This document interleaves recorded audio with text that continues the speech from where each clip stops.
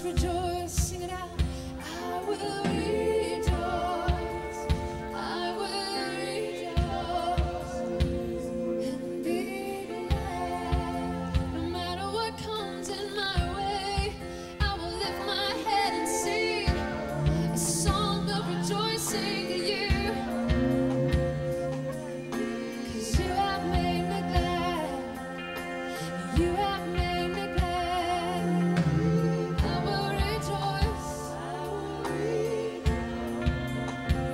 and be glad.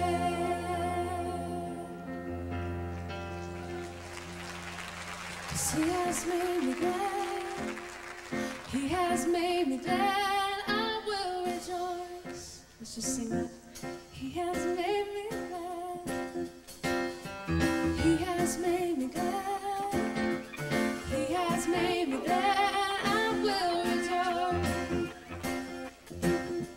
Why don't we just dance a little bit before the Lord and sing this? He has made me glad. He has made me glad. I will rejoice. We celebrate your love in this place, Lord. 'Cause He has made me. He has made me glad. He has made me glad. I will rejoice. Take somebody by the hand and just testify. Say, He has made me glad. He has made me glad. He has made me glad. I will rejoice. Tell somebody that the Lord has made you glad and rejoice together. Because He has made me glad. He has made me glad. I will rejoice. Yeah, yeah, yeah. He has made me glad. He has made me glad. I will rejoice. Yeah. Everybody sing. He has made me glad. He has made me glad. I will rejoice. Just the voices, let's sing it out. He has made me glad. He has made me glad. Come on. He has made me glad. I will rejoice. I want to hear you ladies sing. Just the voices. Come on. He has made me glad. He has made me glad. I will rejoice. Let's just give a wave offering for a moment right now. Let's just wave to the Lord and sing. He has made me glad. He has made me glad. I will rejoice. If the Lord has made you glad, just wave your hands and sing. Yeah. He has made me glad. He has made me glad. I will rejoice. We rejoice. We rejoice in you, Jehovah. 'Cause He has made me glad. He has made me glad. I will rejoice. Yeah. He has made me glad. He has made me glad. I will rejoice. One more time we sing. He has made me glad. He has made me glad. I will rejoice. You're so good. He has made me glad. He has made me glad. I will rejoice.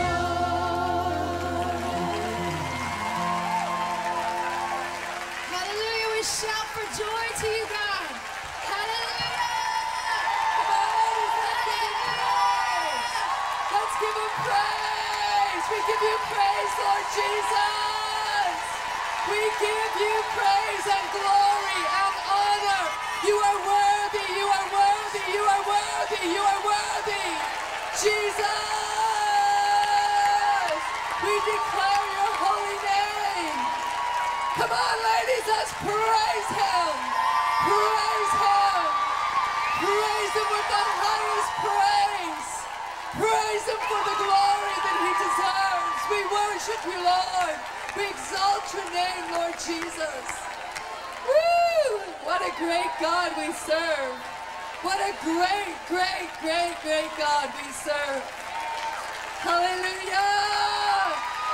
Hallelujah! We release the spirit of praise. We release release the spirit of praise in this nation. We release the spirit of praise. We praise Jesus. We exalt Jesus. Jesus Christ, the exalted King, the risen Savior. Woo! Yes, Lord. Yeah, let's go again. Another wave, another wave, another wave, another wave. We praise you, Lord. We praise you, Lord. Oh, Lord Jesus Christ Almighty, we give you praise and glory to your name. We love you. We love you. We love you. Woo! That's what opens portals of glory, ladies. Woo! Amen. You can be seated. I have someone very, very special to introduce to you right now, Stacey Campbell. Stacey and her husband Wesley are actually my pastors in our apostolic center back in Canada, in Kelowna, British Columbia. Wesley and Stacey oversee and pastor all the itinerant ministries. And I think there's about 12 or 13 of us, global itinerant ministries that serve the Lord outside of that center. And so we're a team together, and Stacey and Wesley take care of us, cover us, pastor us, and bless us. And they are revivalists, and they go all over the world, prophesying revival, teaching on it, declaring it, getting the whole world praying the Bible, and exalting Jesus. And you're going to enjoy Stacey Campbell. How many of you have never sat under Stacey's ministry or been acquainted with Stacey's ministry? Oh, you're in for a treat. You need to know that she is a sign and a wonder, and time will reveal what that means. I know, but in 1987, her and Wesley and a bunch of other leaders in the church were visited by the Holy Spirit's power. The Holy Spirit came upon Stacey at that time. You know, they were all just a bunch of Baptists and didn't know much about the gifts of the Spirit. I don't know if they knew anything about the gifts of the Spirit. They didn't know anything about the prophetic gift for today. But when the Holy Spirit came in power, he came upon Stacey in such a magnitude of blessing and anointing, as well as other leaders in the church, and they just started being radically shaken by the power of God, prophesied for days and days and weeks and months, and are still prophesying. And so we're just so blessed to see what God has done through Stacey, Wesley, and their team. And so let's give them a welcome. Let's give her a welcome. I can see that people are taller in Pensacola than in Canada. And I was actually sitting down in the front row and wondering what I was going to do about this great big pulpit. And I thought, well, maybe I could go up here. And but then I thought, well, there's all these flowers here, and I might knock some over. So, and then Pat came up to introduce me, and so I was a little bit odd. I always feel a little bit self-conscious when I stand next to Pat. But in some ways, it's very strange that I'm here, because I am probably, actually, I was kind of laughing to myself yesterday. I will stand up here because I can hardly see some of you at the back.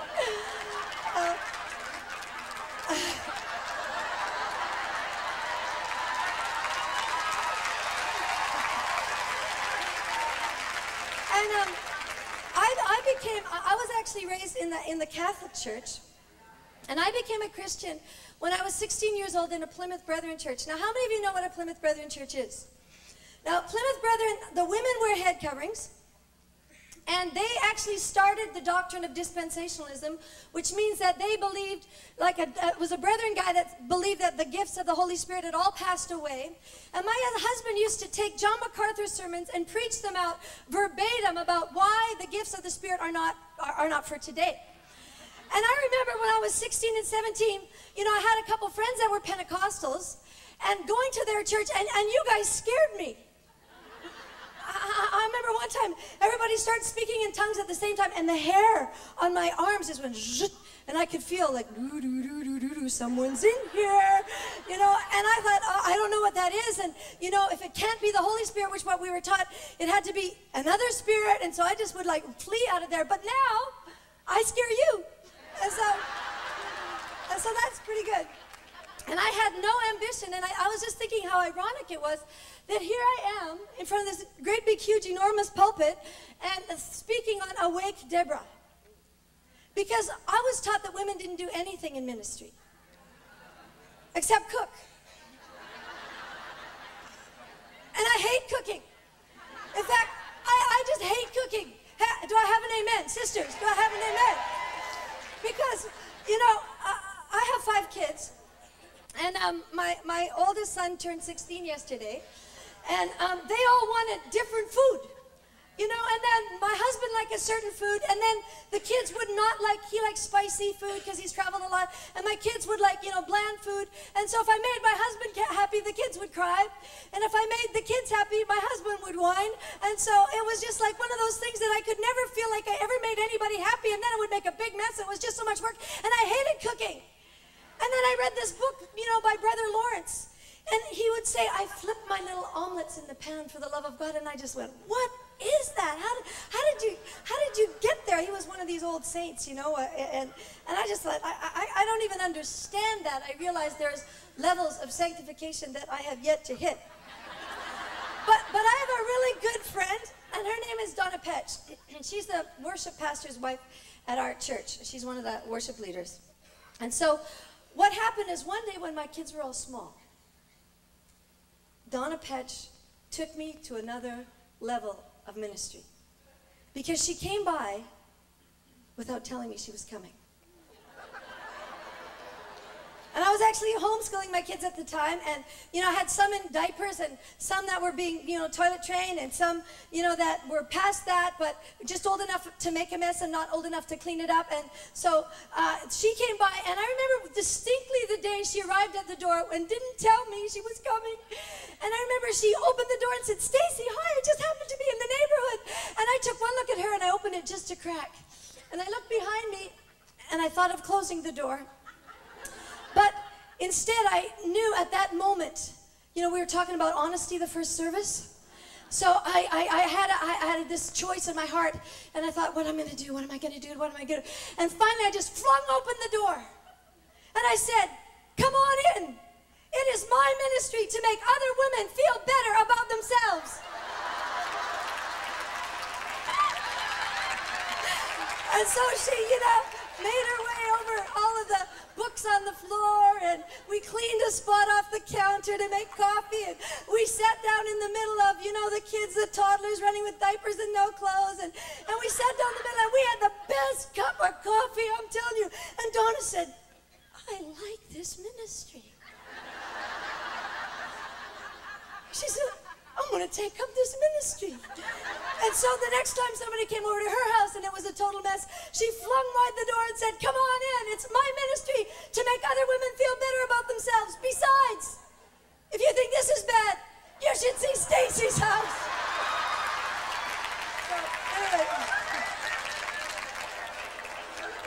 But it's a pleasure to be, we planted our church about 16 and a half years ago as a Baptist church. Actually, we started as Baptists. And the Holy Spirit hit us, you know, and I was at a Baptist seminary after university, and so it was a very, you know, I am kind of an anomaly, really, because I'm sort of viewed as being really extreme on one side, and actually I was extreme on the other side. So it's just how mysterious are the ways of God. That's what William Carey said after a fire burnt down his life's work. He looked at the smoldering flames, you know, 20-some years or more of Bible translation. The fire burnt down all of his translation. He almost had the New Testament finished. And he goes, how mysterious are the ways of God. And then he went on to do a better version after that. You know, and sometimes God uses just the foolish things of this world, or the things that we think are downfalls. God actually takes them and uses them because really it's all about him. I want to introduce you to some of our products because we really believe in these products. It's not like a passing fad for us. This is a life message that both my husband and I carry on praying the Bible. I believe that the only way to relationship with God is through prayer. And so we have developed a series of books. We have Praying the Bible, the Book of Prayers. We have another book, Praying the Bible, The Pathway to Spirituality, some cassette series on it. And then some CDs that if you don't know how to pray the Bible, all of our CDs model praying the Word of God. And so that's kind of the form that we take, there's many different types of prayer in the Bible, intercession, petition, etc. But ours is praying God's Word back to Him. And when you pray the Word of God, you will be praying the fullest revelation that we have of who God is. And you will begin to discover who He is as you meditate on His law day and night. And so I'll be playing one of the tracks of that at the end. Actually, it's a prophetic word the Lord gave me off of Extreme Disciples, and just give you a little sample of that. But I wanted to introduce Jennifer Miller. Could she come up here, please? By the way, it's such an honor to be here with Pat. Pat Cocking is one of the finest Christians I've ever met. You know, you see a lot of people, even Beverly was talking this morning about what they're like on stage. Well, I see Pat off the stage. And everywhere I go, this is what I tell everybody. Pat Cocking is one of the finest Christians I have ever met. I mean, she's way better than me. She actually, walks in the fruit of the Spirit almost, at all time. I've never seen somebody walk with as much fruit of the Spirit, almost ever. She's just amazing to me. So when I grow up, I'm going to be like Pat. Oh, this is Jennifer Miller. I've asked her. She's flown right all the way in from Kenya. And you notice that we've been talking about the generations. We had 3 generations with Beverly. We have, something that God is doing in this day and age, and we will not be able to do it separate from one another. And I've asked Jennifer to come here to begin to share what God is doing in her life. Jennifer is 23. She just turned 23. And she is an amazing woman of God, an amazing woman of God. And I've asked her to kind of give a little brief testimony of what God's doing with her in Africa. Before I share that, I just wanted to share quickly, just to tie kind of what Beverly was sharing this morning about being broken and being emptied out. And I had actually a vision about 2 years ago, and the Lord showed me, I was in this room of intimacy. It was in the Father's house, and there was all these different rooms. And in this room, it was beautiful intimacy, and I noticed that there was a small door that took me to another room if I chose to go to that room. And in this vision, I said, okay, Lord, I want to go. And I said, what's down there? And the Lord said, that's the weeping room. And I said, the weeping room? Of all the things in your beautiful house, why a weeping room so connected to the intimacy room? And the Lord said, there's very few people who ever go down there. And I said, Lord, why is it the door was right next to the bed. And I said, Lord, why is it there? And He said, that's where I spend most of my time. And I said, okay, Lord, I want to go. And so the Lord took me down in that room, and then I realized why very few went down there. You had to get very, very low to get in. And in fact, you had to even get on your knees just to fit through the door. And when you got in there, you could just feel the heart of God. Like there was a small window in the room. And the Lord just sat on this chair, and He looked out the window, and there were just millions of faces and cries and children and every form of injustice. The Lord could see it all. And He just sat there and He wept. And He heard it all. And from that place, I realized that connecting that room, there was another door, and it led to a room called the strategy room. And I said, I want to go in the strategy room. Because I knew, I couldn't see behind that door, but I knew in that room was worldwide revival strategy for the church. Power, signs, wonders, everything we need. And I said, I want to go in there. And the Lord said, you don't fit through that door. And I was so offended. I was like, what do you mean I don't fit through the door? And He said, you're too big. And I said, wow. And then I had an instant understanding that, we cry out for revival. We cry out for God's Spirit to come. And we want to see the signs and the wonders and all that. And that's totally accessible. Completely, 100% accessible for every single person. But the only way is very few want to leave the intimacy room and actually come down to the weeping room. And that's the only way into the strategy room. There is no other way to the strategy room. And I just wanted to share that picture with you, just to kind of pound in what she was sharing this morning, because I really believe that's what God is speaking to us, is to move into that place where we say, okay, Lord, I'm willing. I'm willing to shed off everything. Let it all hang out, let you work in all my stuff, and just be broken and empty so that you can lead me into that strategy room. And guaranteed, you'll fit eventually through that door.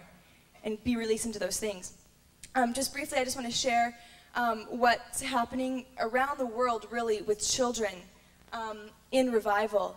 And basically, well, just about 2 hours ago, I stepped off the plane, just coming from Kenya. So if I'm not coherent, I've been flying now for about 48 hours. But what God is doing is really, really exciting. And we took basically several children, started with just a few, and just began to, God really gave me a clear mandate to disciple these children, to preach to them an undiluted gospel. And to be quite honest, I didn't even know what that meant. I thought, do I even know an undiluted gospel? And so I had to relearn. I mean, I've been raised in the church, but I had to relearn the gospel. And in doing so, you know, I felt so inadequate getting out. I was 21 at the time, dropped off in the middle of the desert where we just came from, 52 degrees Celsius, like horrific conditions, and getting out there all by myself, and I felt so totally inadequate. Like, how do you face AIDS and poverty and disease and all these things? You know, you feel inadequate. And I was just crying to the Lord, and I said, Lord, I feel so inadequate. And he said, exactly. You are inadequate. And in fact, it's your inadequacy that makes you, that's your greatest strength. So stay inadequate. And I was like, okay, Lord. So in that place, having no answers, knowing no idea what to do, began to cry out to God, and God began to, just sitting down in the dirt with 3 or 4 little street kids, just starting to preach to these little dirty, drugged up little street kids an undiluted gospel as best as I could. And pretty soon it grew and grew and grew. And then this summer we trained 600 children in the community, and we taught them an undiluted gospel. And then we released them, because you can't go and empower children and not make a place for them. That's not biblical. So we really believe in mentoring and discipling and unto releasing. So we did that, and after we discipled these kids, we had a children's crusade where these children did all of the preaching, all of the ministry, all of the leading the worship. They ministered to the sick, cast out demons, tiny children. And these kids, we took them into the hospitals, and they went, you know, every ward praying for the sick. And we saw, I mean, I'm telling you, with our own eyes, multiple AIDS patients, tuberculosis, malaria, typhoid, you name it, wiped out of the hospital. And praise God. In fact, just this last week, I was there doing some follow-up. I live up in Kelowna, British Columbia, part of Pat and Stacey's church. Just this last week, we were doing some follow-up, and I was just 4 days ago in the hospital. And we went to all the different hospitals in town. Now, one of the hospitals, because after the kids were so excited seeing all the miracles, because you see, when we told them God heals the sick, we didn't add on anything else, you know, like we do kind of here sometimes, right? And if he doesn't, maybe, no, it was God heals the sick, go heal the sick. The kingdom of God is inside of you. You know, so what? You're broken, you're messed up, you know? They love God, they believe it. They take him at his word, and so they go and they do it. And one hospital, the kids were going every day on their lunch break, and after the crusade, and we're continuing to minister. So many people have been healed, the whole hospital has now completely shut down. They cannot stay in business. They cannot stay in business. And we've got the doctors and the nurses coming to work in children's ministry because they have no job. It's very exciting. Another hospital says, since the children have been in there, this is a hospital. There has not been one single death since August, when we had the crusade, August. And just so much that God is doing through these children. And it's now exploding. You know, we've got an invitation now into Sudan this summer to train 5,000 kids, children who are ready to be martyred. You know, and I'm telling you this because, you see, the gospel is so simple. And if God can use a broken child who believes, surely he can use us.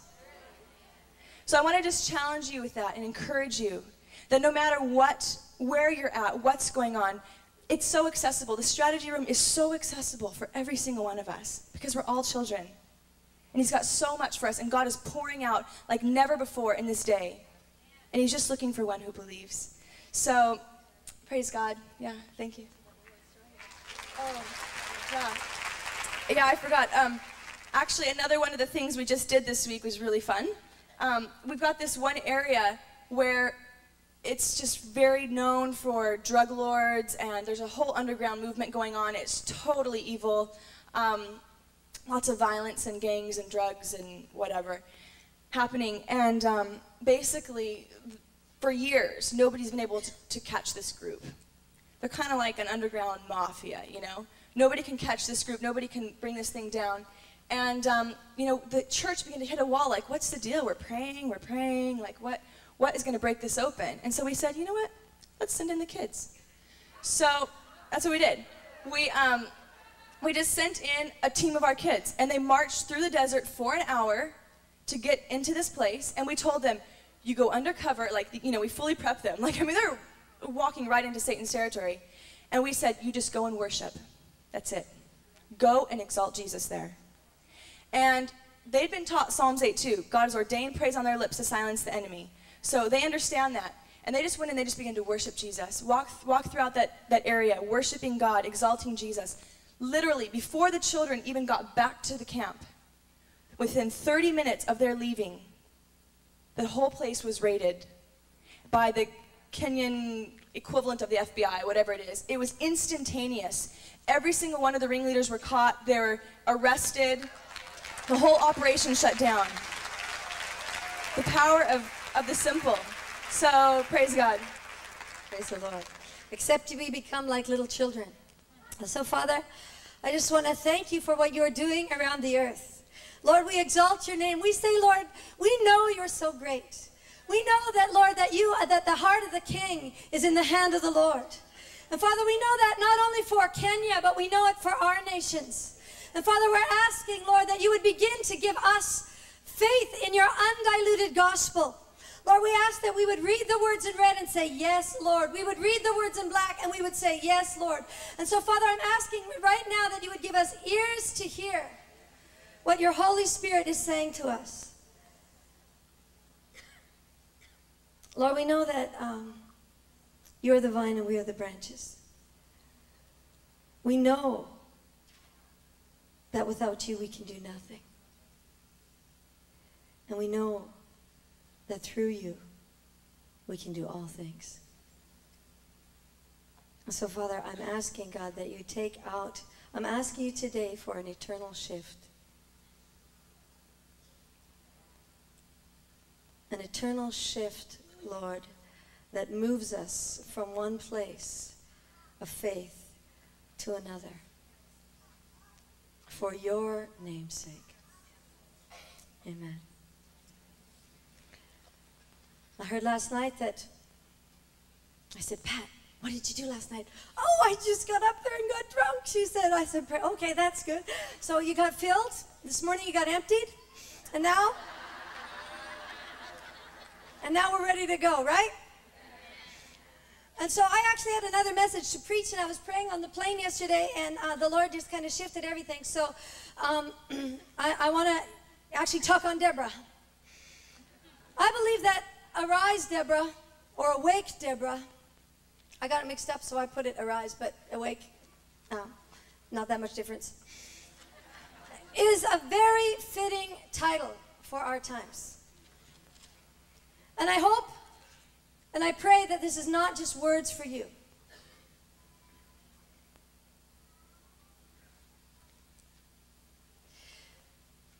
Because I was at a prayer meeting this week with some leaders from our prophetic department, and we were just worshiping and praying, and then out of the corner of my eye, in the spirit, I saw what looked to me like a warrior angel. And I thought, oh, it's a warrior angel. And the Lord said, no, that's an angel of war.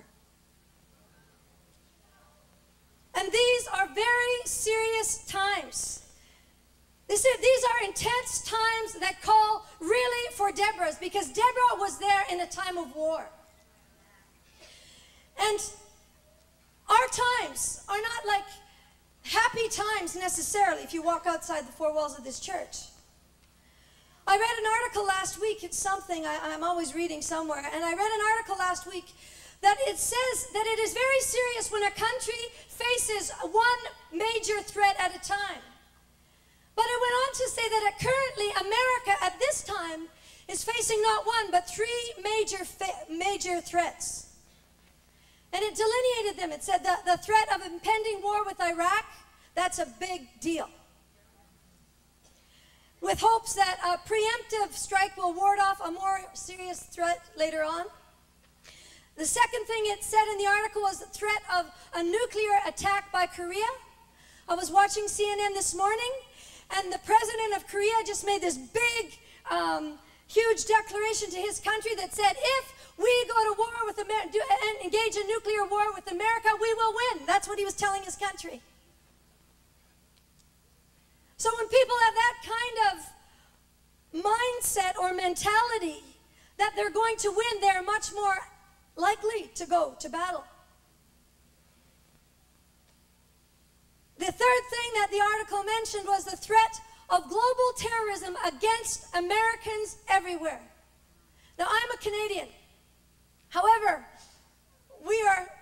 you have a little sister, and that's us. You know, and what happens to you happens to us, so to us it's the great continental we. You know, I mean, we do have distinct boundaries, but likely, you know, if you engage in war, we'll go with you, and vice versa. So, and I just would add a fourth, myself, from reading the newspapers on the way here yesterday, that if your country faces a major difficulty, that would be disunity from within. Because you can look in your recent history at the war in Vietnam and know what happens when a country becomes immobilized from the inside out. Now, when I say all of this, I am not trying to make political statements, but I am trying to jar the church, because the church is supposed to be the lead culture of a nation. God has made us the head and not the tail, and if we are the tail, that is because we have not effectively done our job of being salt and light in our nations.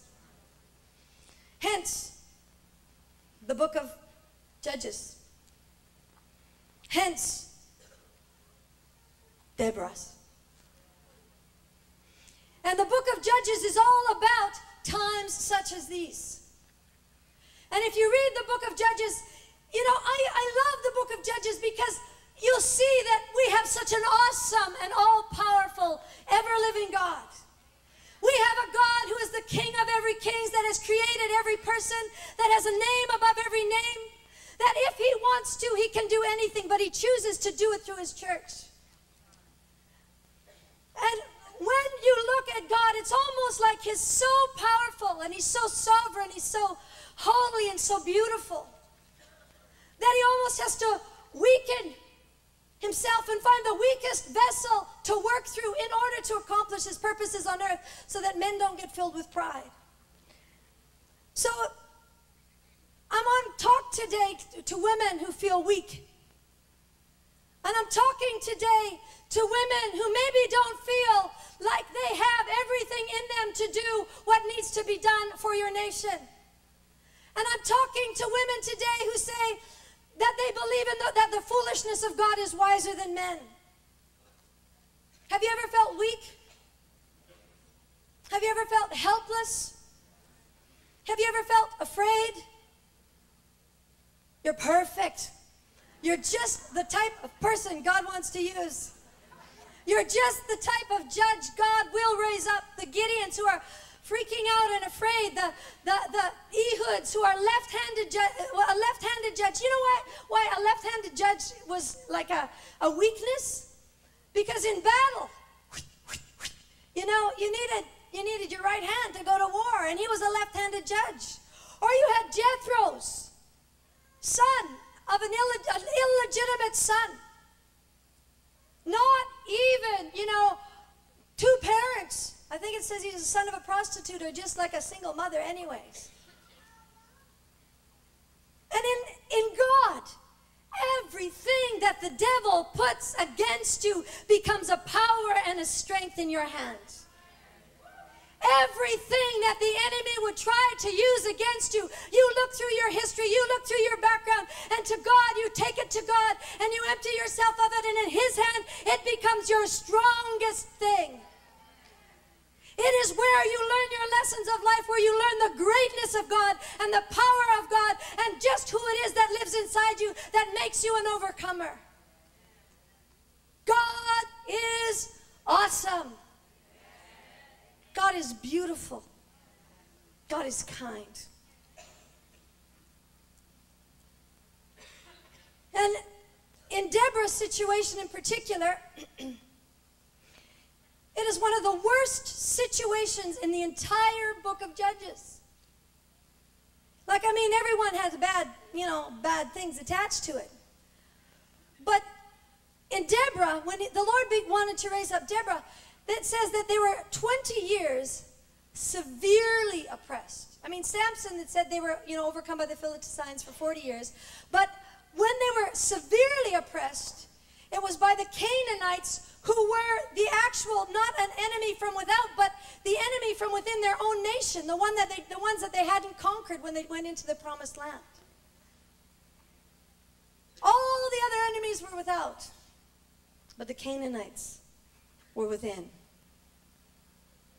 And the Canaanites had severely oppressed them for 20 years. The enemy was led by a leader called Sisera. And the Bible says that he had 900 iron chariots. Now, that's a lot of chariots. And if you look back to chapter 1, it said that the Lord was with Judah and they took possession of the hill country when they're moving into the promised land. But they could not drive out the inhabitants of the valley because they had iron chariots. That's in chapter 1, verse 19. So we know that iron chariots make that enemy so strong, so mighty, so powerful, that it's like, and they're severely oppressed by the ones very close to them, all around them. And here they are, just cowering under all these situations. And the Lord raises up 2 women to take them out. Now, I like that. It seems like when the times are the most extreme, God calls on the women. Amen? God calls on the Deborahs not only to awake, it says to arise. It says in verse, 9, it says, then Deborah arose. Deborah got up. Deborah started moving. Deborah just didn't wake up. She actually got up and started going somewhere. As General Booth, the founder of the Salvation Army, he said, some of my best men are women. And I love that story in the Salvation Army. Actually, my husband's just writing a book with the Salvation Army. I don't know what you call them, not pastor, whatever they're called, general something, in their army terms. He has a PhD, and they're writing a book called The Radical Army, about revival and social justice. But I love the illustration from the Salvation Army that when the Salvation Army was about to expand into India, somehow they got news of it ahead of time. And it began to be spread around India that the army is coming, the army is coming, the army is coming, the army is coming. And finally, the boat arrived with the people on it, and 2 small women step off the boat and plant a flag on Indian soil and say, for Jesus. Because we're in times again where the army is coming. And that army is you. So, let's look into the life of Deborah and let's figure out what it is that she had that caused her to move from a place of severe oppression, from losing the battle, from not being in the place of victory to the place of complete victory. And it says of Deborah, verse 4, that she was a prophetess who sat under a palm tree. Verse 4 and 5. Now Deborah, a prophetess, the wife of Lapidoth, was judging Israel at that time. My mouth is. She used to sit under the palm tree of Deborah between Ramah and Bethel in the hill country of Ephraim, and the sons of Israel came up to her for judgment. Now, interestingly enough, Deborah was the only one in the entire book of Judges, spanning almost 500 years, that the scriptures say she was not only a judge, she was a prophet or a prophetess. She was the only judge that not only was a judge, but she was a prophetess. That means she could hear the voice of the Lord. She knew the voice of the one that was speaking to her. This is important because I believe in this conference, I believe that this church has sat under a prophetic anointing for years. That the Holy Spirit fell in this church. And when the Holy Spirit fell in this church, what did he birth? He said, just like in the book of Acts, he said, now they were filled with the Spirit, and they, went in like the book of Joel. They will dream dreams, they will see visions, they will prophesy. Young men, old men, the manifestation of the filling of the Spirit is that they prophesy. Many of you have sat under a prophetic anointing and had a prophetic impartation, and you can now do it. You know how to hear the voice of God. You are the army that God is talking to. It's not somebody else over there. It's not somebody bigger or stronger or slicker. It's the ones that know God. It's the weak. It's the ones that say, well, I don't know, I don't have everything, but I got something. I know how to hear God.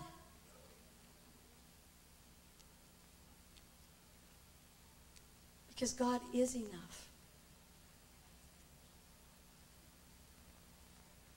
God is enough. In fact, He's more than enough. In fact, when you hear the voice of God, you can do exceedingly, abundantly, above anything that you could ask or think. Because it's about who He is.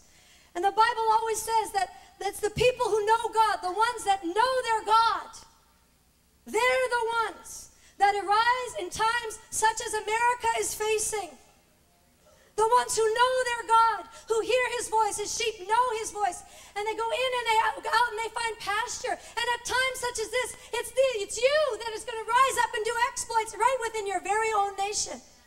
You don't even have to travel all the way to Africa to do it.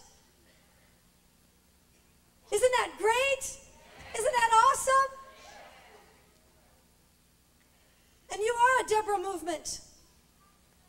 And you cannot enter this war without knowing God. Because we are in a war, whether from without or from within. I mean, the kingdom of God has suffered a lot of violence in America. But that's all right. Holy violence is coming back to the church. Deborahs are waking up. And the weapons of our warfare are not carnal, but mighty through God to the bringing down of strongholds. And it doesn't matter how long we fought in a battle. The just don't live by what we see, but we live by faith. And so if some of you have maybe been fighting in the abortion battle, killing hundreds and thousands of babies within your own nation, and some people might be even weary of fighting that battle, but I am telling you, the ones who know their God will be strong and do exploits, and they will not quit. Revelations 1 talks about the kingdom and the tribulation and the perseverance which are in Jesus. All of these things are ours in Jesus. The kingdom is ours in Jesus. The tribulation is ours in Jesus. The perseverance is ours in Jesus. And the ones that know God, even in the middle of fire, when they're standing in the middle of a fire in Daniel,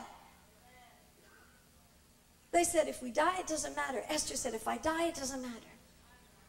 It doesn't matter if there's fire. It doesn't matter if there's fig trees. We can overcome temptation. We can overcome sin, sickness, the devil, not because of who we are, but because of who He is in us. And it's time. It's time for Deborah to arise. It won't be easy. I know Jennifer, she didn't tell you this part, but she went to the Turkana desert. She got malaria and nearly died right before the Children's Crusade. Right before she led those 600 children into the hospitals and everywhere, she got malaria and nearly died. And I got to tell you, in my own life, I'm 42. And, I was called into ministry from the mindset, you have to understand, of Plymouth Brethren with head coverings. And, I went to a Baptist seminary after university for a year, and nowhere in my entire theological grid did I have any understanding of women's ministry. None. Zero. Zip. Nada. Good Christian women were submissive at home. I had no aspiration to speak. I had no aspiration to prophesy because I believed that didn't even happen. I had none of these things. And do you know that so I was not trained for it. I was not moving for it. I didn't really care. I just, it was not even in my thinking or my mentality. And when God called me into the ministry, let me tell you what the situation of my life was. My oldest child was 7. My 5th child was 1 month old. We started moving in the ministry around, we went on a 3-month sabbatical, quote unquote, from our church. It was 1995, the first, month of 1995, February 1995, just the beginning of the 2nd month. And we went on a 3-month sabbatical with 5 kids. And we'd never done this before, so we didn't know how to do it. Preaching 3 times a day, taking the kids, moving every 3 days, 30 bags. We went all through America. We went down into the States. When we got to the States, my husband's computer broke and he was writing a book, so he had to leave me in an orphanage with the kids to do a conference, all 5 kids. I mean, I'm nursing the baby in between, things. And he left me to do this conference. And the last night of the conference, we had to go into this little Mexican village, 35 people. And I went and I prayed for all 35 people, came home at 2 o'clock in the morning, had to get up at 6 to fly out of Mexico. I'm going to tell you the worst day of my life. This is my, first ministry trip. And we had to get up at 6 o'clock in the morning, and I took the kids and I carried them sleeping into the bus by myself. And, the missionary was there driving me. He was driving me 4 hours to Guadalajara in this bus. And on the way in the bus, we're driving along the road. About 2 hours into it, the bus broke down. So the missionary was also a mechanic. And it was the fan belt, so we had a spare fan belt. Can you believe that missionary? I mean, he was a Boy Scout. I mean, how many guys walk around with a spare fan belt? Anyway, he had a spare fan belt. Be prepared. That's the motto of the Boy Scouts, be prepared. So anyway, so he put the fan belt on after about half an hour, and we started driving along again, and all of a sudden the bus goes, chick, chick, chick, chick, chick, and it busts again. Now, he had 1 spare fan belt, but not 2. So what he did was he left me and the 5 kids in the middle of a Mexican highway with, thoughts of banditos running everywhere. And he hitchhiked back into the next town and left me up there. And it was like beating sun. The sun was beating down. My oldest child, I think, had just turned 8 because he was 7 when we started. And I think he just turned 8. Anyway, and the baby was a couple months old. And so I'm sitting in this bus, and the sun is beating down. And of course, the children, they don't understand why they have to stay in buses so they don't get run over by cars. They just want out of the bus. So they're begging me to get out of the bus, and I said, no, you can't get out of the bus, but we have to go to the bathroom. So I was trying to keep them off the highway and take them to the bathroom. And, a couple hours later, the mechanic comes back, or the missionary comes back. He with another vehicle, we unpack all 30 bags, put it into the car. We get to Guadalajara, and I've missed my plane. So he speaks, and he gets me on another plane, because I can't speak Spanish. I know not, Spiritu Santos or something. That's about all I know. I don't know very much. And so anyway, he gets me on another plane. And because we'd missed the first plane, I had a very little connection in Mexico City. Now, Mexico City is a big city. It's a big airport.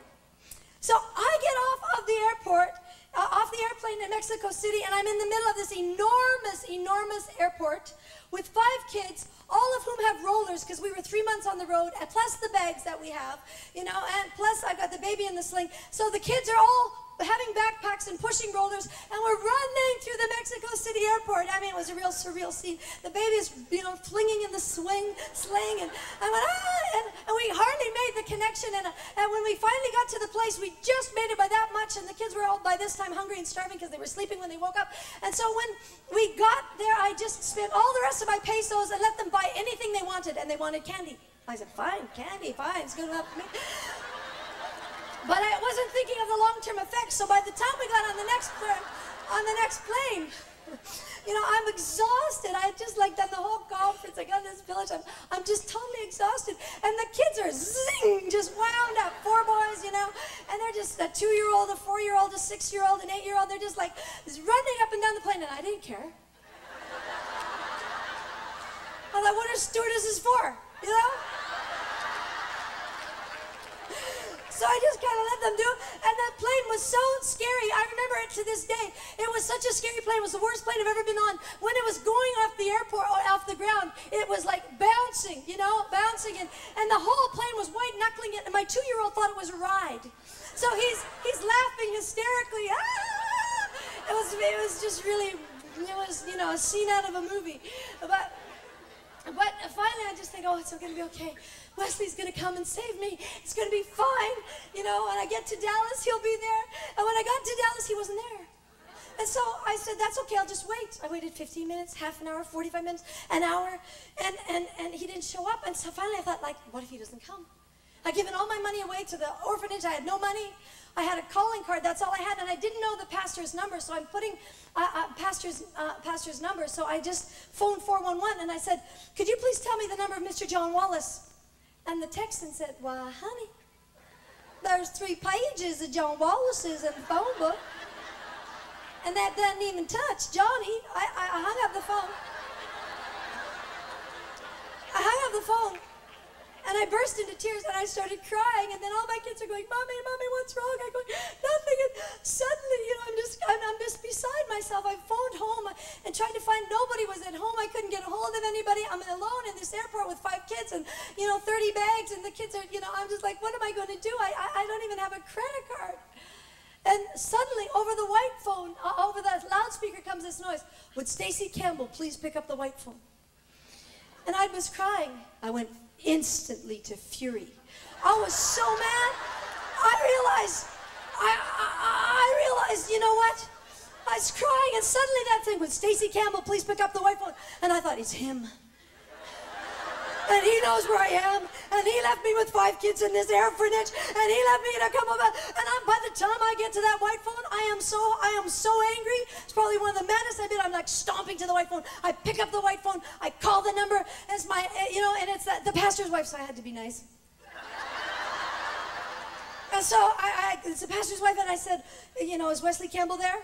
And he comes, babe, it's you. And I said, I'm at the airport.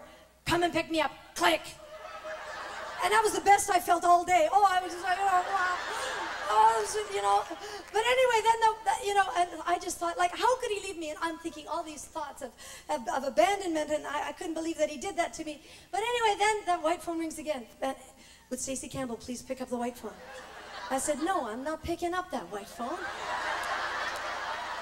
He knows where I am. You know, I'm just filled with righteous indignation about how he could do that to me and leave me. And you know, so they must have said 30 times, would Stacey Campbell pick up the white phone? I go, no, I'm not picking. I just sat there. The kids are going, Mommy, maybe you should pick up the phone. No, I'm not picking up the phone. Anyway, finally, it just went so many times. I picked up the phone. And ladies, I repented in sackcloth and ashes. I mean, actually what had happened was he had phoned to see where I was, and because I missed my plane, you know what I mean? He'd actually made the airplane tell them, and that's against airplane policy, because I was on the plane with 5 kids, and he made them tell me, and they guaranteed that I was not on the plane, and so therefore they had no ride to come and pick me up, and the only car that was there had gone to a baseball game, wouldn't be back for 2 hours. So he phoned a pastor that I did not know that lived by the airport to come and sit with me. Can you imagine? That had to be nice to that pastor. But anyway, that was nice of him. That's the way men think, you know, they just don't get it. But anyway, that's okay. I still remember that nice pastor. You know, I was not in a very jovial mood. Like, and he sat there. I mean, he didn't know what to do. He did, and I was, you know, I didn't even want to talk. But that's sometimes what it's like. Sometimes when you begin to move out, God calls you to do something.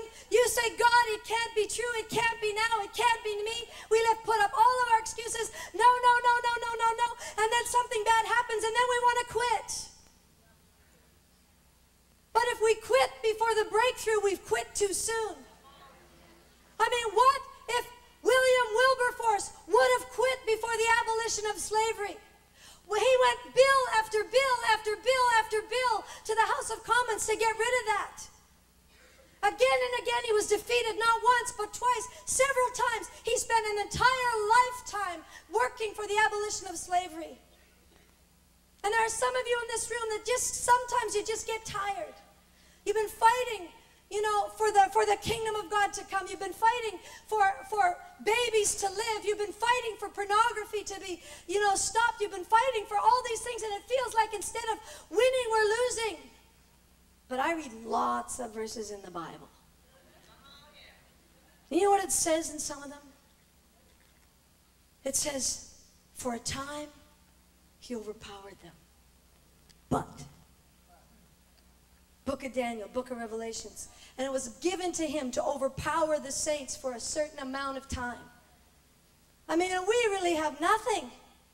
I mean, our brothers and sisters in other countries of the world, I heard a story of the Sudanese, our Sudanese brothers and sisters, and you know what? This is what I heard, a testimony from one of them. Speaking to the Saudi Arabian Christians in an underground church, he said to the Saudi Arabians, you know what we did in the Sudan? We broke the fear barrier. Over 2 million Christians martyred in the Sudan. They broke the fear barrier. The last enemy to be overcome is death.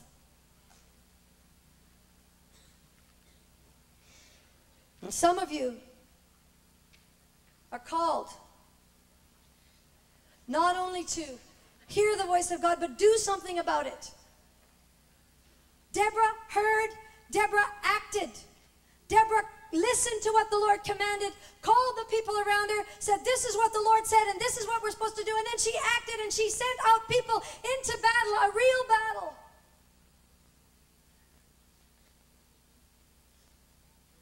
I mean,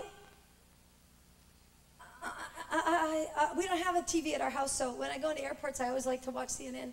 I heard a guy yesterday in Connecticut. Rural Connecticut. You know how you guys are buying duct tape and stuff like that to seal your, and that plastic stuff? Well, this guy, took it to another level. He got all that plastic stuff, and he wrapped his entire house in it in rural Connecticut.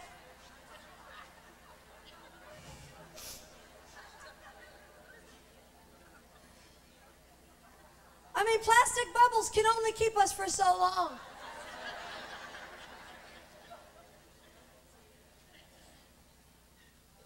Plastic bubbles. Our answer is not in plastic bubbles and duct tape. Our answer is in knowing God, hearing Him, and doing it. Doing it in season and out of season, when you're the only one there doing it or whether you're not. Something is better than nothing. Like that old story of, that person, the tide went out and all these starfish were stranded on the shore. And this one old man was out there, throwing the starfish back in, but there was hundreds and hundreds of starfish. And somebody comes along and says, old man, you're never going to finish that. You're never going to get all those starfish back in the ocean. What are you doing that for? He says, that's never going to help. The old man picked up another starfish and threw it back in. So, well, it helped that one.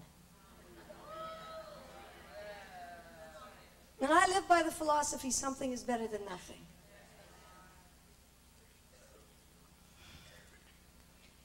And I am a chicken. I'm standing up here as I know I'm a chicken.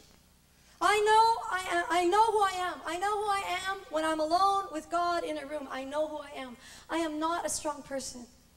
God is always asking me to do things that are exceedingly above everything that I can ask or think. God always chooses the most inopportune times. It's never a good time for me. I never feel strong enough. I never feel full of faith enough. I look at other people, I go, wow, that Pat, she's just amazing. I don't have the fruit of the Spirit that she does. Something bad happens to me, I get mad. I'd be angry and sin. Not.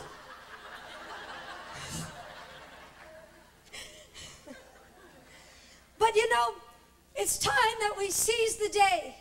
2 women took out an army with 900 chariots. 2 women. One woman, she had all the strategies. She heard from God. She sat under the palm tree. The other woman just happened to be in the right place at the right time. She maybe didn't have all the strategies. I feel actually more like Jael than I feel like Deborah. I'm just kind of bumbling along through life trying to keep the kids fed and clothed, you know? Trying to remember their birthdays.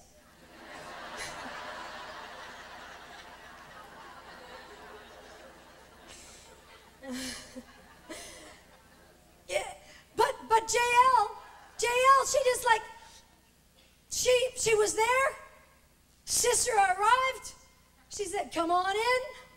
She gave him some milk, goat's milk, I think. And then she took what was in her hand. She didn't even have a fancy weapon. She didn't have all the army that all the guys had that were out going to war. She had none of that. She had a little tent peg and a hammer. Maxwell Silver, that reminded me of that song somehow. You can tell how old I am. I'm 42, just for if you want to know. But anyway, and the thing is that JL maybe didn't have all the strategy that Deborah had, but she had something. And all through the Bible it says this, what is in your hand? What is in your hand? Whatever your hand finds to do it with all your might. Whatever, you know, to seize the moment. Today is sufficient unto the day is the evil thereof. Let's just do something today. Let's just do something now, because something surely is better than nothing when it comes from the Spirit of the living God, the creator of the universe that lives inside us. Wow, eternal God doing eternal works for an eternal purpose. And the things that I do today, by the grace of God, they will not have just a day's effect. They will have an eternal effect. And they will go not only for one generation, but by the grace of God, if I live my life in such a way, the blessings that the Lord will give to me will go by covenant to the third and fourth generation. And I'm asking for all the generations until He comes.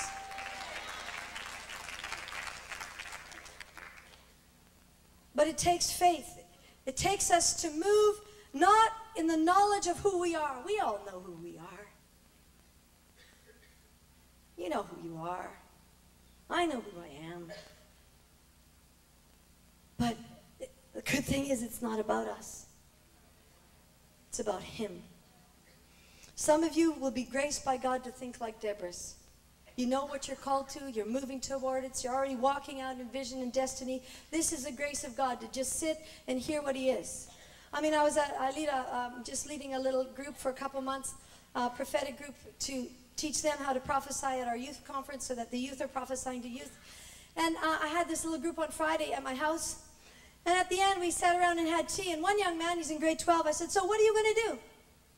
He said, well, first I'm going to go to university for 13 years and become a neurosurgeon. And after that, he said, that's going to be my way to finance my way to become prime minister. All right. Oh, that's pretty good. Not bad. But I like it when they think big. The other 15-year-old said, well, I'm not really sure what to do. But she said, I know I want to preach. I know I love to preach. So she said, I'm just taking every opportunity I can get to preach. I preached at our Christian club. And she gave me her whole sermon. She said, I just want to travel all over the world and preach the gospel. Woohoo! Woohoo! 15. I said, all right. I mean, Jennifer is taking a generation to a nation. I mean, we got to start thinking big. How big is your God? Is your God the King, the creator of the entire universe? Not just the earth, but the sun, the moon, the stars? How big is your God? And He is in you. And that's some of you, like JL, you don't have a clue what you're called to. I mean, you're living in the season of childbearing, you know, homeschooling, or whatever, working in the day, you're in the day shift, you're on the night shift, you know, you got sleepless nights, you know, I've had nights where all 5 of my kids have got sick at the same time. But, no, actually not at the same time. One at 1 o'clock, one at 2 o'clock, one at 3 o'clock, one at 4 o'clock. And, you know, thinking about a future vision is a little bit daunting. That doesn't matter. What's in your hand? You got a spiritual tent peg. You can bring down strongholds in your home, in your city, in your nation, in your neighborhood. You can do it because God is in you, and He has given you weapons of warfare that are not carnal, but they're mighty through Him to pull down those strongholds, pull down that unbelief, pull down that whatever that is in your neighborhood or your house. God is in you, and He can pull it down, and He has given you weapons to pull it down because the kingdom of God has suffered violence, and it's time that the violent rose up to take it back by force. A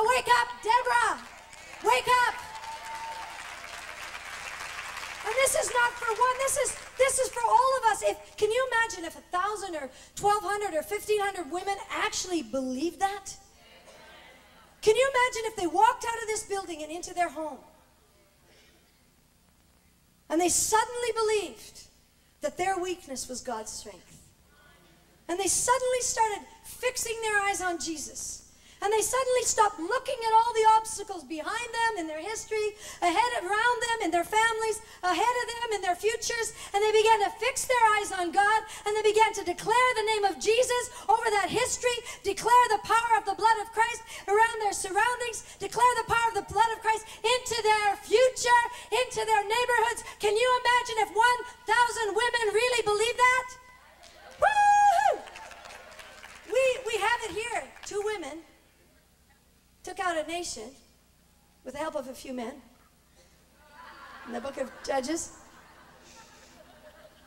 What can 1,000 women do? Hand in hand with the men of God. And so, as Daffy Duck used to say on Bugs Bunny, I think it was Daffy Duck, I guess you know this means war.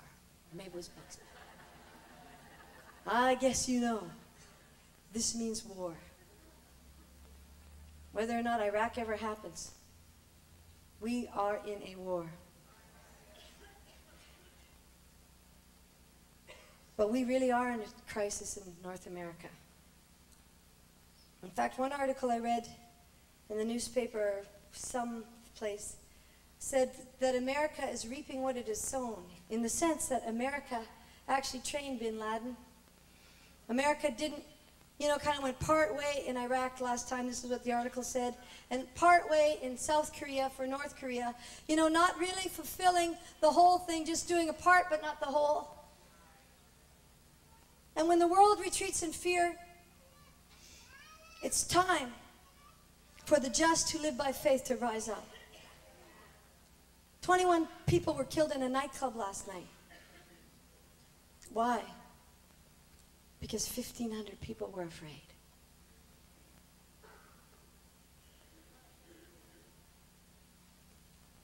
What about if 1,000 women were full of faith? In season and out of season. In famine, in war. Jesus, the last word he ever said to his disciples was, in this world you will have tribulation. But don't sweat it. I've overcome the world. And when we know God, it doesn't matter what our external is like, because our internal is absolutely secure all the time. In the fire, out of the fire. Have you not read Hebrews 11? All the way through all these trials, and even the but others. It's God, it's God, it's God, it's God. How much faith do we have in God? It is Him and Him alone that can help us in times like this. And when we lower our trust to governments or to bubble wrap, you know what I mean? And I want to say that there's really good news. I've read the end of the book. It's terrible. There's seals in there that get busted open. There's, trumpets, there's judgments. It's just like one big book of judgment from beginning to end. Blood in the sea, blood everywhere. It's just a mess. Even so, come, Lord Jesus. Woohoo! He's coming. He's coming. He's coming. And we're going to go one day meet Him in the air, in the clouds, and we're coming too.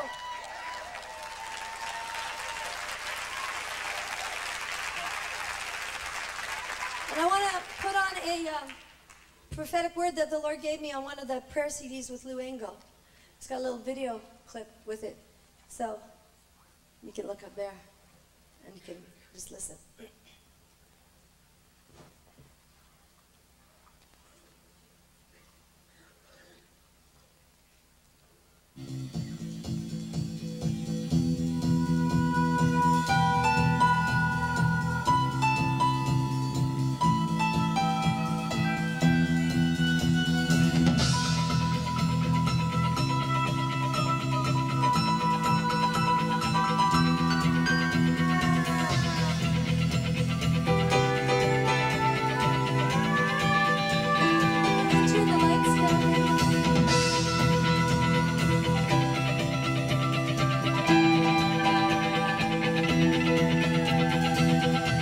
Before Jesus went to the cross, he said these words to his disciples: I will not speak with you much longer, for the prince of this world is coming, and he has no hold on me. But the world must learn that I love the Father, and that I do exactly what the Father has commanded me. And he knew what was coming, and said, I am sending you out as sheep amongst wolves. Therefore, be as shrewd as snakes and harmless as doves. And he told them not to be afraid. Do not be afraid of him who can kill the body, he said, but rather fear him who can destroy both body and soul in hell.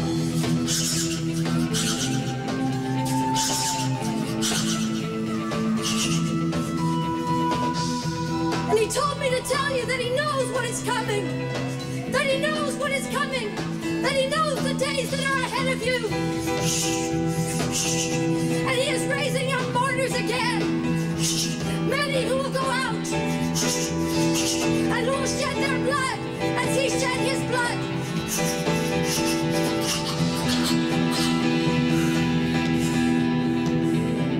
But he said to comfort them with these words. Tell them, I know what is coming. Do not be afraid.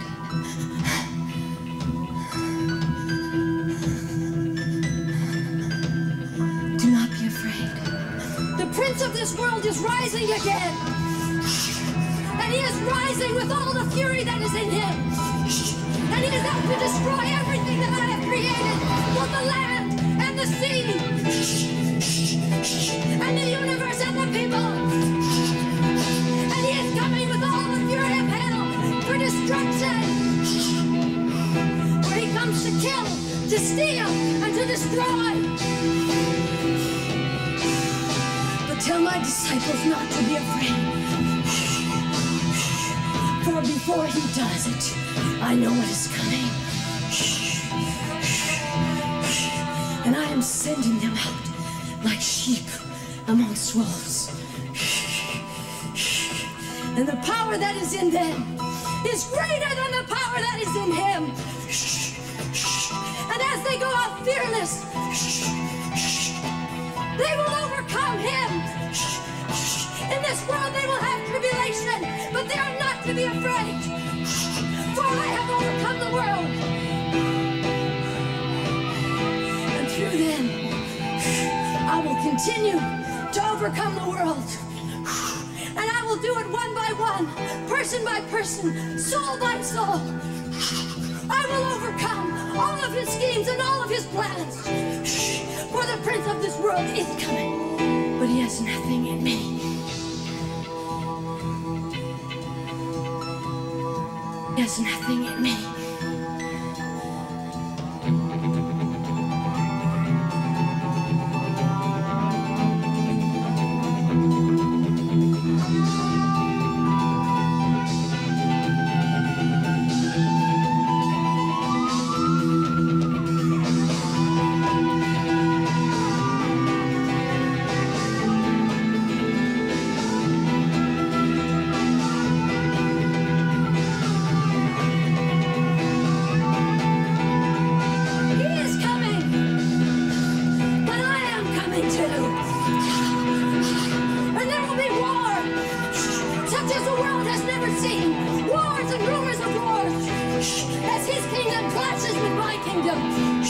But I am not afraid, and I instruct you this: do not be afraid of him either.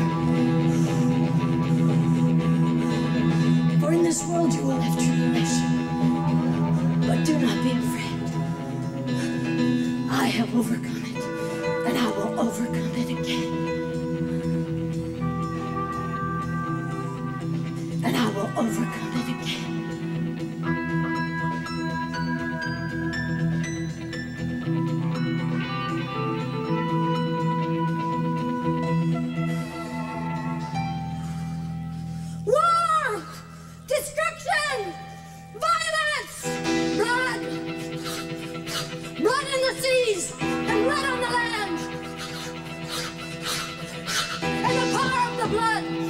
The blood of the Lamb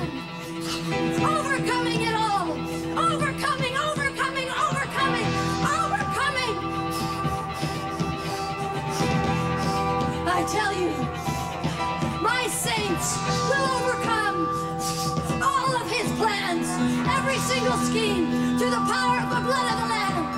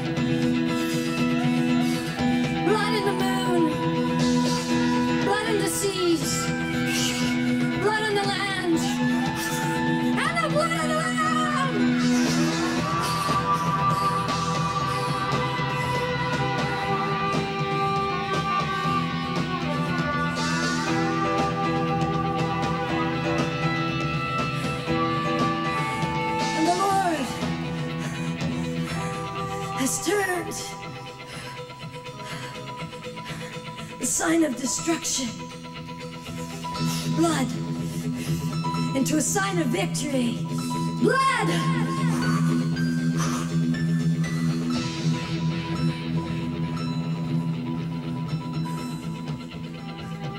And the world will see that I have loved my Father. And the world will see that they have loved me. Loving not their lives unto death. The world will see.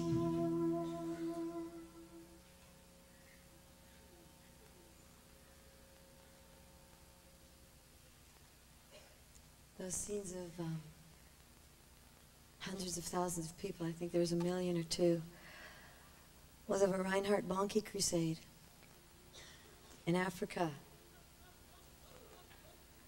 And I read my kids the biography of Reinhard Bonnke, and at the end of it, my son, who was 6 or 7 at the time, said, "Mom, if Reinhard doesn't finish saving Africa by the time he dies, maybe I could finish it off for him."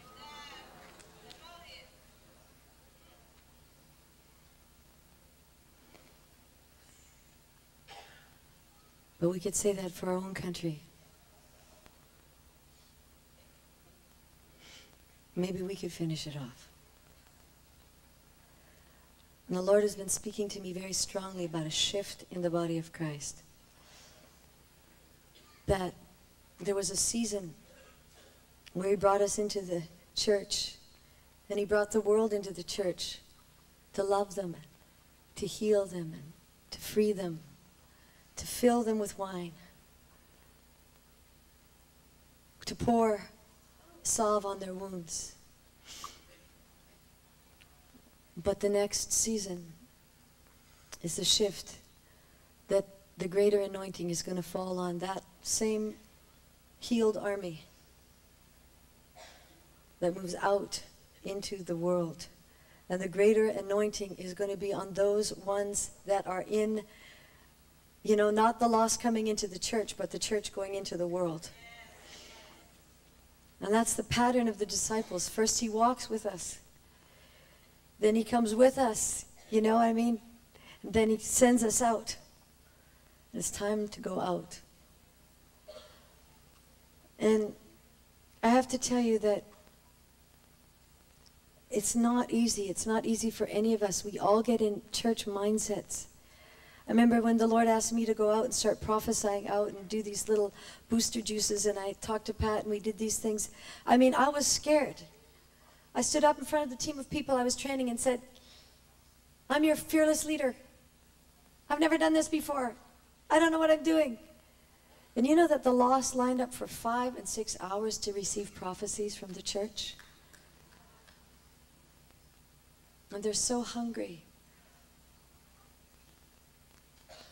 I was talking to a guy that from the Institute of Global Affairs, and he said that the marker for the last century in global affairs and in the global gates was finance, and finance was was the indicator of wealth. I mean, it was the indicator of power, he said. But now the leaders of the world are so bankrupt. Every single leader, they don't know answers, and they come into rooms and they try to think up with all their intellect and with all their education. They're trying to think up answers, but the world's problems are so big that they don't have any answers. And he said that the answer for the next century is spirituality. And they're bringing Hindu gurus into the UN because all these intellectuals, they don't have any idea how to solve the world's problems, but we do. So let's get out there and let's get going. And I just feel like, Pat, I want to invite you up here. And Lila, anybody else who has something. But what I want to do is I want to pray for an impartation of faith to go. Of Deborahs who will rise up, who will wake up, get up, and move on. Because every single one of you is a Deborah. Because God is in you. It's not like in the Old Testament where his spirit would only fall on a few and he had to find the weakest ones. Well, now he's got us. And his spirit is in us. The spirit that raised Jesus Christ from the dead knows how to take a household. Knows how to take a neighborhood. Knows how to take a city. Knows how to take a nation. Right, Heidi? Right? Jennifer? And how old do you have to be to do it? 7 or 8? Anybody older than 7 or 8 here? I want to call you up here and I want to pray. And I actually had a few prophetic words that I just wanted to share. Do you have something you want to share first? A corporate thing? Are you sure? You can go move into it in a minute. But Heidi, I sat beside you and I just looked over at you in the worship and I started to cry. I just looked at you and started to cry. And I felt like the Holy Spirit said, Heidi, my little Heidi. And that's when I started weeping, when I saw that you were the Lord's little Heidi. And that he just said to me, he said, her very weakness is her strength. Her very littleness before me. Her very humility in my presence, when she comes empty every time, again and again, emptying herself. And I saw that you emptied yourself on purpose before the Spirit of the Lord. That you did not come full. And when you did come full, you emptied yourself. Like Jesus, he emptied himself and took on himself the form of a bondslave. And I see you emptying yourself whenever the enemy tries to fill you with thoughts of pride. And because of that, you can be used again and again and again. And the Lord said to me, he said, you're working on one nation. But I see surrounding nations. I see many nations in Africa where the Lord is raising you up as a prototype. And what you are doing in Mozambique is not finished yet. But I see spheres of influence going into the surrounding nations. And God is going to give you a prototype just like he gave Reinhard Bonnke for the continent. And not only for that continent, think big, Heidi, for the continent of Asia and continent of Latin America. Begin to think, how big is your God? Because you know me in weakness, so you will know my strength. And I believe that just like Mother Teresa, there's something that you've captured on little things and big God that will allow you to do a shift in several continents of the world.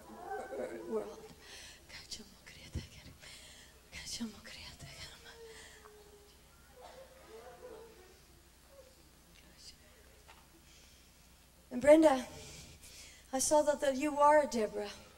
That you have strategies, that the Lord has given you strategies.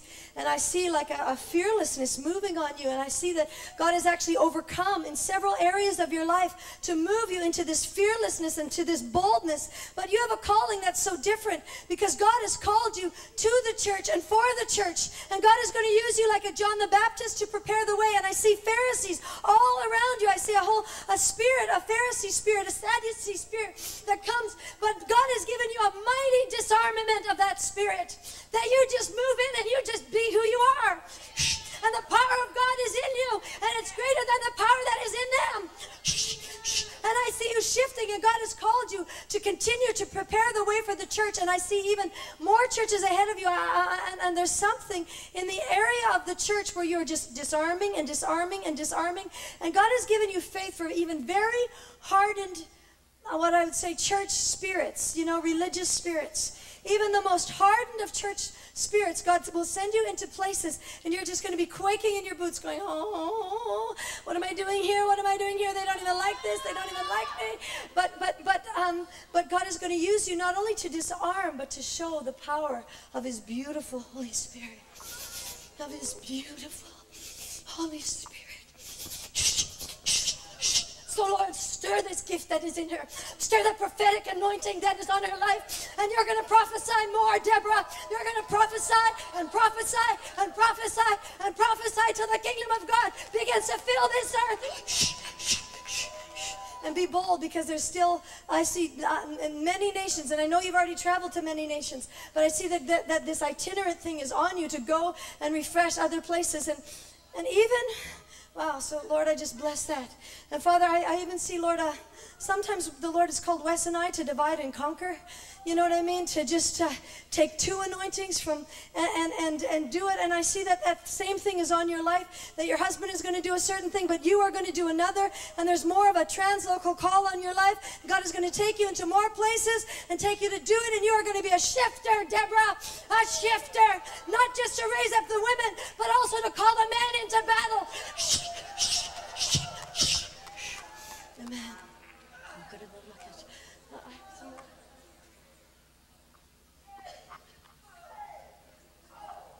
We're just going to, we believe the Holy Spirit is moving powerfully, especially in response to the word that was preached earlier. And I know that many of you are feeling an igniting on the inside of you, saying, yes, I will arise, I will arise.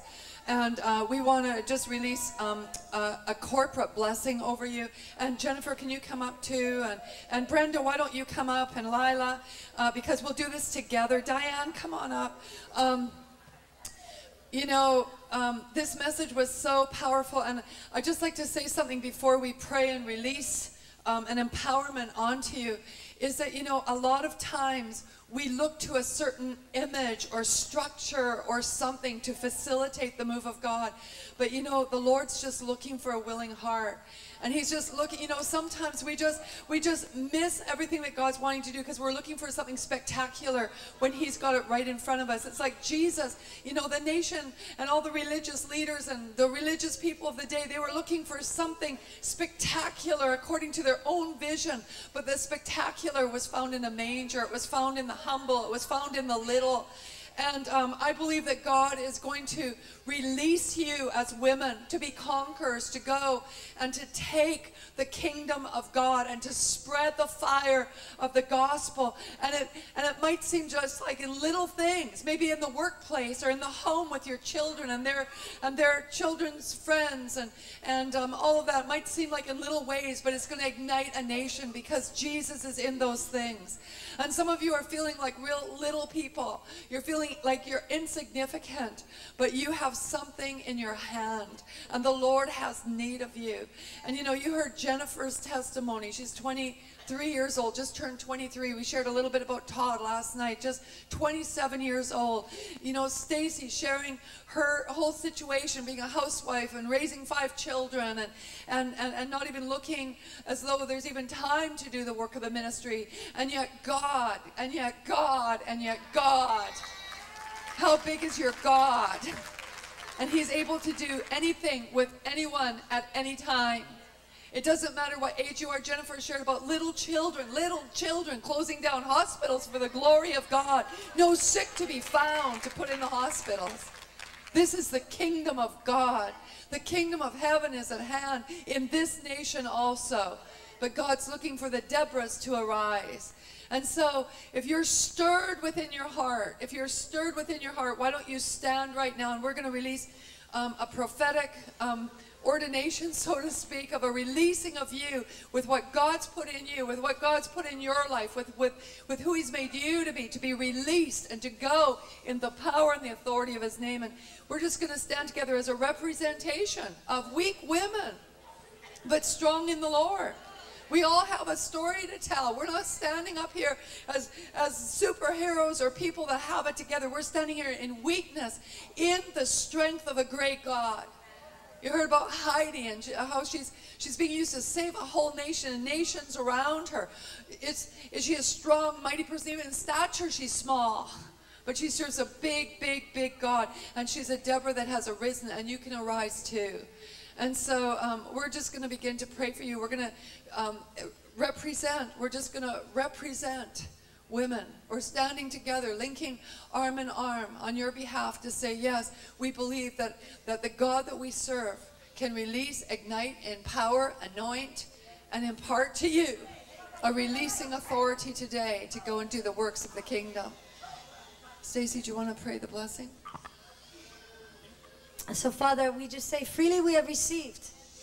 Everything we have is from you, and freely we have received it. Totally free, so Lord, freely we give. And Father, it is not enough for us to go to heaven alone. Not one of us in this room. It's not enough for us to go to heaven alone. But Lord, you are so worthy.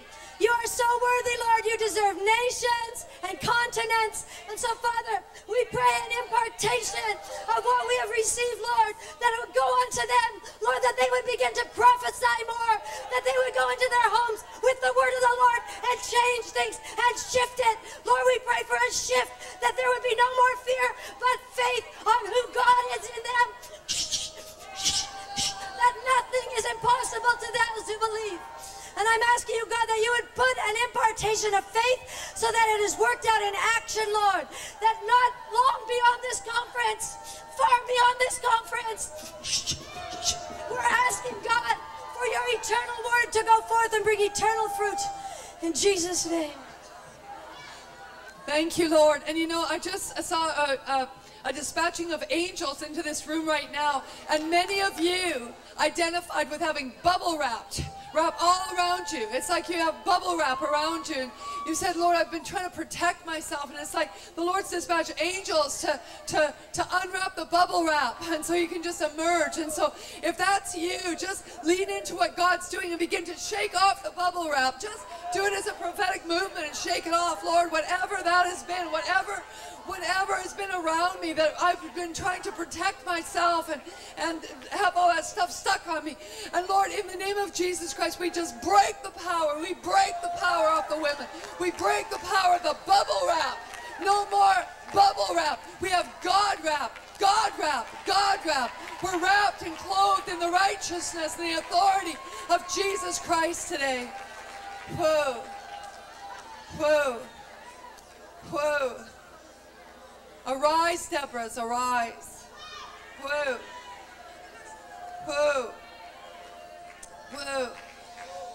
There's a woman, it was the Korean pastor, I forget your name, but the Lord has his hand on you, and there's going to be like a whole shifting of the way that you've been doing things in church. And that you're a woman of prayer, and you're a woman who calls out to God. You're a woman who cries out for the depth of the heart of God. And the Lord says that as you continue to cry out, he's going to give you a pattern. He gave Moses a pattern for the tabernacle. He says, build it according to the pattern. But there's a pattern coming to your heart concerning a certain mandate or an assignment that God is going to put into your hand. And you're going to go, and you will be like a Deborah, but you're also going to be like a Jael. And so, Lord, I just release that anointing on her right now in Jesus' name. Amen. Can we give the Lord a clap offering? Can we finish in praise and celebrate him? Again, shouting the praises of God. Why don't you shout his praise? Let's shout his praise, ladies. Let's shout his praise. Let's release this. Let's release the power of his name. Let's glorify his name. Let's lift up his name. Jesus, King of kings and Lord of lords. Jesus, God of war. Jesus, our strength and our salvation. I think that the biggest tactic of the enemy has been to convince us, the church, that we are not who we are. And see, if we know who we are, then we're dangerous. If you understand truly your identity, in Christ, with God inside of you, the kingdom of God inside of you, if you truly understand that, you're a complete threat to the enemy. And the enemy has tried to come with fear and bring fear to us and paralyze us so that we don't move out with that. And what I believe we're doing today is we're breaking off fear. And I believe that God is posing us with a question: choose faith or choose fear. And you know, it was just over a year ago when God taught me this lesson: choose faith, choose fear. I had 5 men breaking in my room to rape and kill me. And in the moment of total fear, you don't even know how not to choose fear. And that's what's coming. Without God, you'll just be consumed with fear. And even some of you, I believe, probably as that video was playing, instead of being stirred in faith, you're actually feeling fear of what's coming. And we want to take authority over that spirit of fear, because that is the very thing that will hold us back. But I'm telling you, if we take authority over that thing and we say, you know what, even though I have no idea, God, how you're going to get me out of this situation, I choose to believe. I have faith, and I'm going to stand on it. And guaranteed, time and time again, you will see the victory of God in your life. So maybe we can just pray out a prayer of... So, in Jesus, you know, actually, first of all, if you're really struggling with fear, just put up your hands. Let's just surrender this to the Lord. Let's just start by repenting. Lord, we repent of fear, God. Lord, we say we're so sorry, Lord, for times that we haven't trusted in you, God, and who you say that we are, Lord. Forgive us, Lord. Forgive us for not believing, God, for giving into that spirit of fear. And Lord, we are tired of living defeated, and we are not going to be bound the lies of the enemy about who we are anymore. We're going to step out, Father, in who you say we are from this day forward. Lord, forgive us. And so right now, in Jesus' name, corporately, we take authority over this spirit of fear that has bound the body of Christ, and we say, no more. No more in Jesus' name. We crush it under our feet. We are not going to be bound to fear. We are not going to be worried. We are not going to be bound to fear anymore in Jesus' name. Lord, I release a spirit of faith. That in the time of crisis, Lord, when you come to us and you say, choose faith or choose fear, your life depends on it. Choose faith, choose fear, Lord, that we can choose faith. And we will not be afraid. We will not be afraid, Lord. Give us eyes to see, Lord. Dove's eyes to see, God. To glare right into your eyes, Lord. And to never be moved with the things happening around us, Lord. Father, we worship you, for you are very great, Lord. You are great, and we will have victory in you, Lord, and there's nothing to fear. We thank you, Lord. We exalt you, Jesus. We worship you, Lord.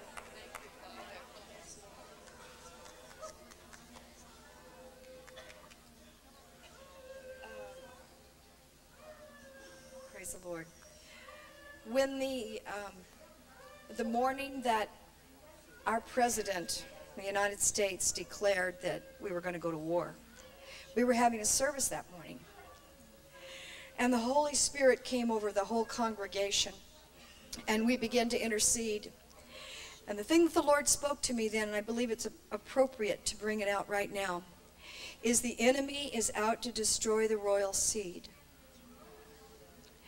As Athaliah, who was a very evil woman, was out to destroy all of her children and grandchildren and all that so that she could rule. That's that same spirit. But it was a simple woman and her husband that were priests, intercessors, that hid that child until he was brought into his authority. And I believe that's what this whole thing's all about. I have 2 grandsons that are in the Middle East right now. And I know that if we thought about that, fear would grip us. But God has called us. If nothing else will move you today, think about your seed. It's the 3rd, the 4th to 1,000 generations should Jesus tarry. But our seed is going to be victorious. And this is a war for eternity. This is a war for generations. And so I just ask right now, Jesus, every mother's heart here, every grandmother's heart here, every woman, Lord, that we would let that spirit of Athaliah, the offspring of Jezebel, that would be destroyed in every single woman here, that selfish thing that would want to exalt them, that they would sit on the throne and that they would rule. And God, I ask that would be broken today. And Lord, let the spirit of the priest and the intercessor hide those Hide them in the temple, O God, until the time of the coming out of these children. And Lord, we declare that our generations, yes, our seed shall continue on in righteousness.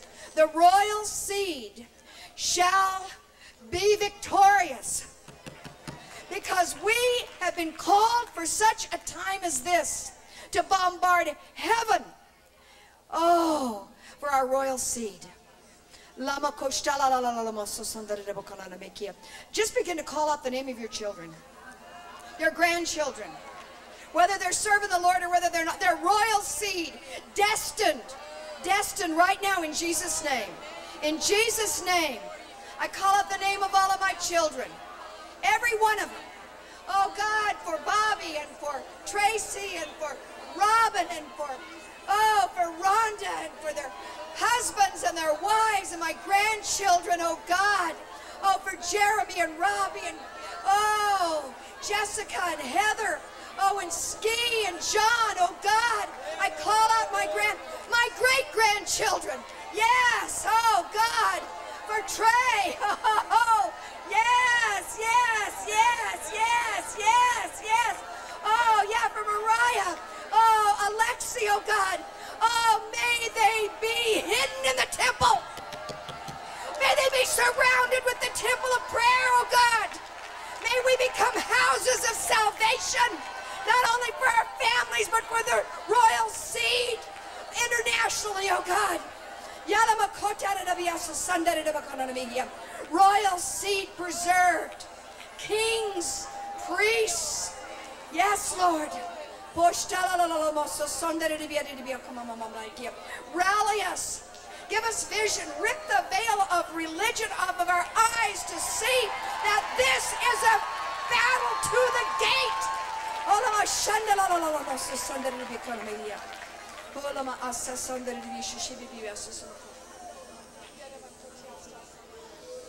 I hear the Lord saying that we have remembered the cost and forgotten the cause. And that God is wanting to raise us up to not look at the cost, but to look at the cause. And in Hebrews, it tells us that Jesus, for the joy that was set before him, endured the cross, despising the shame, but he looked forward to salvation. And that was the thing that made him go through the cross, was because he had a greater purpose on the other side of the cross than he did on this side of the cross. So God says, forget the cost and get your mind on the cause, because the cause is the loss of the nations of all the world. And God is calling us into intercession, into prayer, and into humility before him, that he may be seen. Because when God sees you and God sees us, he doesn't see us as big, but he sees us as vessels. But when you begin to see God and you begin to think of a little God, you're not capable of going to war. But when you know that God is empowering you, you can rise up, because God can be seen when you're nothing. Then God is there, and he's waiting for you to back off so his glory might be manifest and go forward in the kingdom of God. Oh, Jesus. Loose us today, Lord, into a spirit, Lord, of total giving of ourselves. Lord, not allowing little things that come to stop us, not allowing little things that appear to discourage, but be encouraged, says the Lord. Lift up your head and be encouraged, and walk with confidence, but you are king's kids, and God has given you the victory through Jesus Christ the Lord. Amen. Well, ladies, I want you to know that I was like the little girl in the book, Hind's Feet in High Places. Her name was Much Afraid. And the Good Shepherd wanted to take her to the high places with him. And he had to use things, those people around her, the murmurers and complainers and all her circumstances, to get her to move to the place where he had for her. And sometimes the trials that you've been going through, and you think they've been so overwhelming at times, did you know that was God? That God was trying to bring you out of complacency, to press into him, to look to him for every answer. He has all our answers. But many of you have been hiding out in your tent like Jael. Now, Deborah was a wife. She knew what it was to live in a tent with a husband. Doesn't say anything about her having children, although God gave her spiritual children. But I believe there was a day when God watched her in the tent, saw her faithfulness. She was given an entrustment because of the way she acted. An entrustment to lead a nation. God's looking for faithful women. And I am a type of Deborah that I was a Jael that came out of her tent, not knowing what God had for me in my life. I would have put money on it that he couldn't use me. I was happy to be a pastor's wife sitting on the pew, never liked the pulpit, hated it, was so self-conscious and full of pride. I didn't want anybody to see that I wasn't a good speaker, or I couldn't do this or couldn't do that. So I stayed low in the background, not leading my women like I should have. And I'm sorry for that. But God saw my heart and took and broke all the bondage off of me and set me free. And now I can dwell under a palm tree of gladness. Amen. And he's got that for you too, ladies. But you've got to come out of being enamored with yourself and your problems. And you know, when God touched me, I had begged him for years. I said, God, if you'll touch me, I'll tell women of what you did. I knew that I did not have the joy that the word spoke about. You know, I was just so bound in my mind and tormented and just fearful. Just such fear. But when God touched me, I went to Toronto and was totally touched. It was 2 weeks later when I came home, I noticed that that claw in my brain was just gone. I was free. And I was so thankful to the Lord. And I had such tears of gratitude. All I could do was worship and tears. I'm telling you, the love was so deep, there was no words that could be spoken between him and me. It was just tears of gratitude that he had fixed me. Now, my husband would have if he could have. You know how they want to help us. But God did it. You know why? Because I tried within myself to be perfect and to be the perfect one, and I couldn't. And he stepped in, he said, let me do it. And when he did, just the intimacy that came 4 months before revival. 4 months before revival. I was alone with God. He would wake me early in the morning. I'd always prayed and fasted and read my word, loved the word. But it was different now. I began to have intimacy with him. I never knew you could really have that kind of relationship with the Lord. And it was so wonderful. But I'm telling you, it became contagious. When God touched me, it touched my husband. When he saw the change that came over me. And you know, the Lord spoke to me. This is really how the Deborah started in my heart, was I was reading Judges, and I was reading about Deborah. And in my sunroom, the Lord spoke to me, and he said, Deborah and Barak must be one and work together. And you know, God is raising up women today, and you've heard these powerful preachers already. And we have acted in such ways with men that it's turned men off. We lose our femininity when we get up and speak, and we become mannish, and it just totally turns men off. But God's given us a chance again to come and stand shoulder to shoulder with our husbands in ministry, with pastors and intercessors working together, and everybody just doing what's right, and just being submissive to our husbands, being submissive to our pastors, not thinking you can do a better job. Just humbling ourselves, staying in our place. You see, God had already spoke to Barak, but Deborah had influence to go and talk to him. She didn't lord it over him. She just reminded him, has God not said? And you know, that's what's going to happen. When God awakened my heart, my husband rose up. God will awaken the Deborahs when they get in their rightful place. Do what's right. God will awaken you, and then the Barracks are going to rise up and take their place. They're going to be so excited. I just want to release that today, that you will get it in your rightful place. This is an army that God is raising up of women. If you've got sin in your life, just stop it. I love what one of the speakers said, just quit it. Get in your rightful place. It's your place. Don't let anybody else take your place. God's called you. You're here because you're hungry. You've probably got some problems, but God is going to take care of that before you leave. By faith, I speak that. So let's all just get shoulder to shoulder like we did the other night. Jesse, come back to the piano. I like this. You know, I think it's in Ireland that it's called heart dance. What's it called? River dance. Remember that? Well, this is the river dance, girl. Yeah.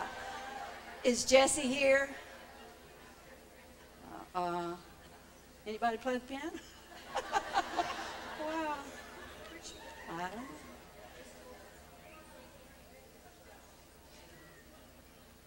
You see these powerful women of God, but you heard them. They're all scared. They're all scared. And you know, you got to keep trying. You got to press in. I was scared to death when I first started and speaking. And there's many people that are, you know, PhD degrees and all this stuff. I haven't got anything like that. But I do have Jesus. And, you know, it's because I keep trying that I get a little better. Maybe I'm getting a little better. But I keep trying because I won't let the devil hold me back anymore. And ladies, I'm just a simple person. But you know, God takes simple people. He takes the unlearned and he uses them. You know, Paul was very learned. And he puts him over here to the Gentiles. And he, you know, they wouldn't receive anything but signs and wonders. They didn't want to hear about all his religious rules. But then he takes an unlearned Peter and he puts him over here in the camp of all the wise men, you know, the Israelites. They're very brilliant and smart. And it was to confound the wise. God loves to do things. He loves foolish things. Are you a foolish thing? Yes. She's not Jessie, but she'll do. Well, Father, right now, I thank you, Lord, for the opportunity that you've given us to just speak to the Deborahs, Lord. They're your heart, Lord. And I pray today, Lord, as we march before you, that, Lord, that our hearts will be in sync with you, Lord. That our footsteps will travel where you want us to go. And, Lord, by faith, I'm speaking, Lord, that the fear will fall off today in the name of Jesus. That they will say yes to you. No more will they stay in their tent, but they will come out and invite the enemy in and then take care of the enemy. Go to the enemy's camp, Lord. Thank you, Lord, for all that you want to do for these ladies. And we say to them, Deborahs, awake and rise up. Take your place in his army In Jesus' name. In Jesus' name. Hallelujah. Get us a fast song, a stomping song. Amen.